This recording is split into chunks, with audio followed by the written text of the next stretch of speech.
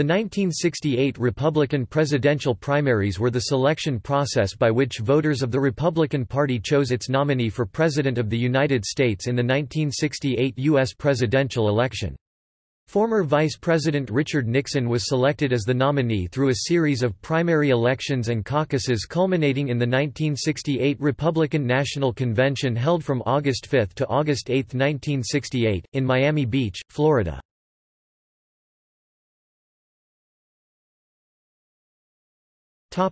Primary race. Nixon was the front-runner for the Republican nomination, and to a great extent the story of the Republican primary campaign and nomination is the story of one Nixon opponent after another entering the race and then dropping out. Nixon's first challenger was Michigan Governor George W. Romney. A Gallup poll in mid-1967 showed Nixon with 39%, followed by Romney with 25%. However, in a slip of the tongue, Romney told a news reporter that he had been brainwashed by the military and the diplomatic corps into supporting the Vietnam War. The remark led to weeks of ridicule in the national news media. As the year 1968 opened, Romney was opposed to further American intervention in Vietnam and had decided to run as the Republican version of Eugene McCarthy. The New York Times, February 18, 1968. Romney's support faded slowly, and he withdrew from the race on February 28, 1968. The New York Times, February 29, 1968. Nixon won a resounding victory in the important New Hampshire primary on March 12, winning 78% of the vote. Anti-war Republicans wrote in the name of New York Governor Nelson Rockefeller, the leader of the GOP's liberal wing, who received 11% of the vote and became Nixon's new challenger. Nixon led Rockefeller in the polls throughout the primary campaign. Rockefeller defeated Nixon in the Massachusetts primary on April 30 but otherwise fared poorly in the state primaries and conventions. By early spring, California Governor Ronald Reagan, the leader of the GOP's conservative wing, had become Nixon's chief rival.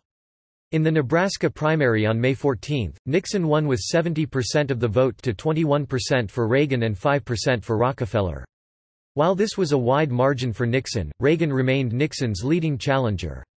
Nixon won the next primary of importance, Oregon, on May 15 with 65% of the vote and won all the following primaries except for California, June 4, where only Reagan appeared on the ballot. Reagan's margin in California gave him a plurality of the nationwide primary vote, but when the Republican National Convention assembled, Nixon had 656 delegates according to a UPI poll, with 667 needed for the nomination. 4 candidates won states in the primary, a record not equaled in Republican primaries until 2016 when 4 candidates Donald Trump, Ted Cruz, Marco Rubio, and John Kasich won at least one state. However, in 2012, 3 candidates Mitt Romney, Rick Santorum, and Newt Gingrich won states and a 4th Ron Paul won a contest in a territory, the Virgin Islands. For comparison, the 1968 Democratic primary saw 5 candidates win states. Total popular vote: Ronald Reagan 1,696,632, 37.93%. Richard Nixon 1,679,443, 37.54%. James A. Rhodes 614,492, 13.74%. Nelson A. Rockefeller 164,340, 3.67%. Unpledged 140,639, 3.14%.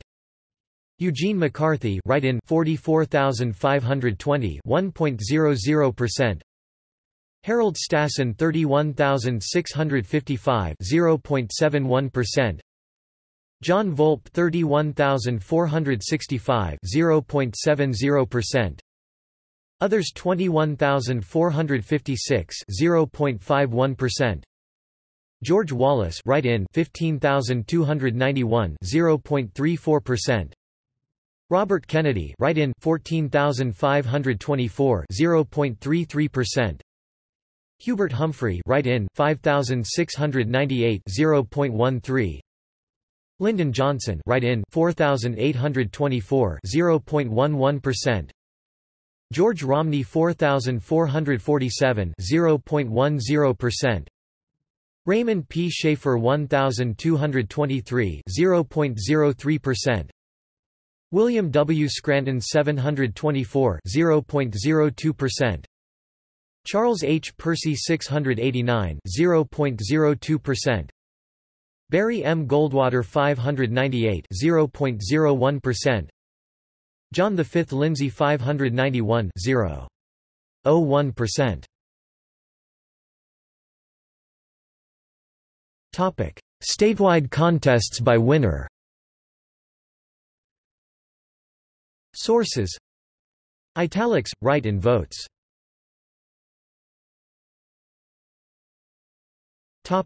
The convention.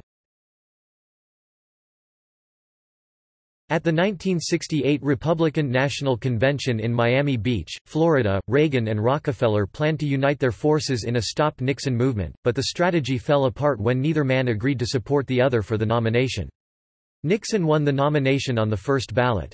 Nixon then chose Maryland Governor Spiro Agnew to be his vice presidential candidate, despite complaints from within the GOP that Agnew was an unknown quantity, and that a better-known and more popular candidate, such as Romney, should have been the vice presidential nominee.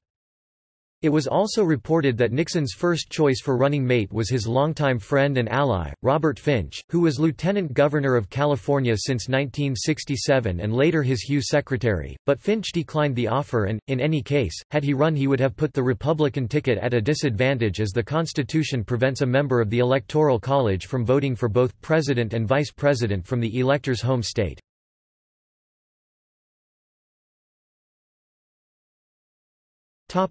Candidates.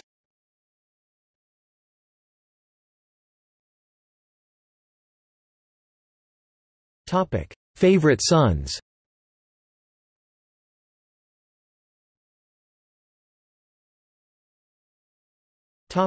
See also: Democratic Party presidential primaries, 1968.